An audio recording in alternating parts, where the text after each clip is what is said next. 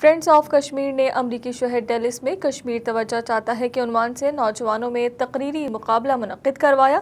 احوال اس رپورٹ میں۔ ریاست ٹیکساس کے شہر ڈیلیس میں فرینڈزآف کشمیر نے مقامی ہال میں کشمیر توجہ چاہتا ہے کہ عنوان سے تقریری مقابلے کا اہتمام کیا، جس میں نوجوان طلباء کی بڑی تعداد نے کشمیر کا مقدمہ مؤثر انداز میں پیش کیا۔ مقابلے کی نظامت فرینڈزآف کشمیر کی چیئرپرسن غزالہ حبیب نے کی۔ تقریب میں اے پی پیک ڈیلیس چیپٹر کے ڈاکٹر عامر قریشی، ظفر حیات، محمد نصیر خان، یونس اعجاز اور فرقان حیدر رضوی سمیت پاکستانی اور کشمیری کمیونٹی اور بھارتی مسلمان بھی شریک تھے۔ اس موقع پر تقریری مقابلے کے ججز پینل میں شریک اور وائس آف ساؤتھ ایشیا کے سی ای او زاہد رانا نے طلباء کی کاوشوں کو سراہا۔ انہوں نے کہا کہ نوجوان نسل بہت ذہین ہے، یہ اپنی صلاحیتوں اور ٹیکنالوجی کا صحیح استعمال کریں تو کشمیر کا مسئلہ پوری دنیا میں اٹھایا جا سکتا ہے۔ نوجوانوں کو کم از کم سال میں ایک بار کشمیر کے ایشو پر ایک خط وائٹ ہاؤس کو بھیجنا چاہیے۔ دنیا چینج ہو چکی ہے، ٹیکنالوجی کا دور ہے، میڈیا کا دور ہے۔ اپنے بچوں کو ایجوکیٹ کیجئے، حقیقت میں زندگی گزارنے کا فن سکھائیے۔ کل کو وہ آپ کا جو یہ کاز ہے وہ ریئل ورلڈ میں لے کر جائیں گے۔ تو اس کے لیے بچوں آپ کو آج کے اس پہ کہنا چاہوں گا کہ آپ ایک بلیسنگ نیشن میں رہتے ہیں، ایک بلیسنگ کنٹری میں رہتے ہیں جہاں فریڈم آف سپیچ ہے۔ مائٹ بھی آپ جس ملک میں رہتے ہیں، جہاں سے آئے ہیں، وہاں 100% آپ کے لیے فریڈم آف سپیچ نہ ہو، لیکن جہاں آپ رہتے ہیں وہاں فریڈم آف سپیچ ہے۔ اپنے رول کو تھوڑا سا بڑھائیے، کشمیر پر ریسرچ کیجئے، کشمیر کے لیے کوشش کیجئے کہ کچھ فیکٹس اینڈ فگر آپ کے پاس آئیں۔ کچھ نہیں تو سال میں ایک لیٹر تو وائٹ ہاؤس لکھ دیا کیجئے۔ نوجوانوں نے اپنی تقریر میں کہا کہ کشمیر کا مسئلہ 70 سالوں سے حل طلب ہے، لیکن عالمی برادری نے اسے نظر انداز کر دیا ہے۔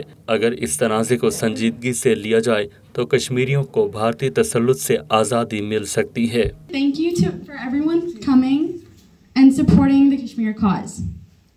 Today, we are gathered here to express our solidarity, moral, and pure support to the people of Indian-occupied Jammu and Kashmir in their heroic struggle in the fight for their inalienable rights to self-determination. For over 72 years, our Kashmiri brothers and sisters نوجوانوں نے عالمی برادری کو پیغام دیا کہ مظلوم کشمیری آزادی چاہتے ہیں اور آزادی ان کا حق ہے۔ ساری دنیا مل کر کشمیریوں کی آواز میں آواز ملائے تو مسئلہ کشمیر کا حل جلد ممکن ہو سکتا ہے۔ Imagine your children being shot to death by the use of pellet guns. Now I can assume that we all can imagine the hurt and brokenness we would feel to see someone we love go through that. Kashmir is a state of wonders. It is a state to visit for its outstanding beauty, to see family members and to enjoy. Unfortunately, all the battles and fighting has damaged its beauty. Its people being faced with cruelty and mistreatment. The people of Kashmir lived in conflict before I was even born, since my mother and father were children, since my grandmother were young. For 7 decades, the children of Kashmir have grown up amidst the violence and terror. I care about Kashmir because it's my home too. In the morning sky, before sunrise, under her watchful eye, they make it through another night.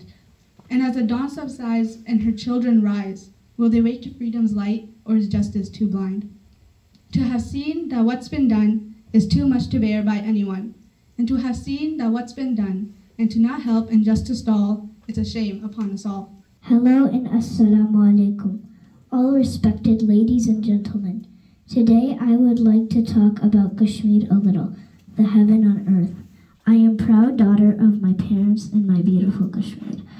Azad Kashmir is self-governing state under Pakistan.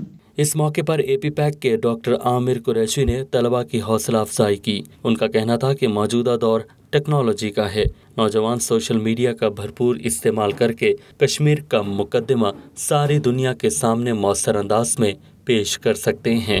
Technology is your future. So you can actually spread this thing like a fire. You know, as long as you get on the social media, I guess, any platform.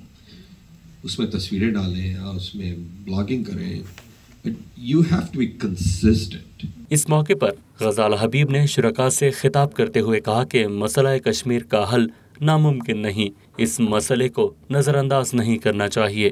اگر عالمی طاقتیں کشمیری بہن بھائیوں کو اپنا سمجھیں تو اقوام متحدہ کی قراردادوں پر عمل درآمد ممکن ہو جائے گا۔ بڑے پیمانے پر اسٹوڈنٹس کو، یوتھ کو کشمیر ایشو کے حوالے سے انوالو کیا جائے تاکہ وہ دنیا بھر میں اپنی آواز کو ریز کر سکیں۔